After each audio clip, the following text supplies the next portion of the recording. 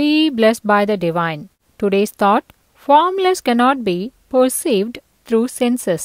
Space, Sath, Sat, Sat is the full potential energy. While it is aggravated, it ranges from tiny energy particles to all living beings to entire galaxies on its function of origin, activity and transformation. Sithu, Sithu, Sith. The cognition, the great speak of evolution, understanding the state of consciousness is pleasure.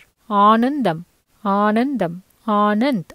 Even after attaining all these three states, the shapeless, formless, static force, which is plenum, boundaryless, cannot be perceived through eyes, ears, nose, tongue and touch, the sensory perceptions. Since the power which is we and our source of energy, the shapeless, should find the state of sperm, which is the root for psychological and psychological function. When the consciousness is focused there, the consciousness itself becomes a primordial, the source state. This cannot be just presumed. When we look at sky, the visible thing is not the space. That's the universe.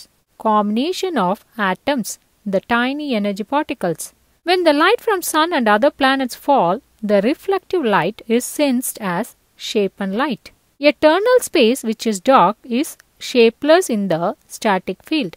Thanks to Vedatri Maharishi. வாழ்க வையகம், வாழ்க வையகம், வாழ்க வளமுடன்.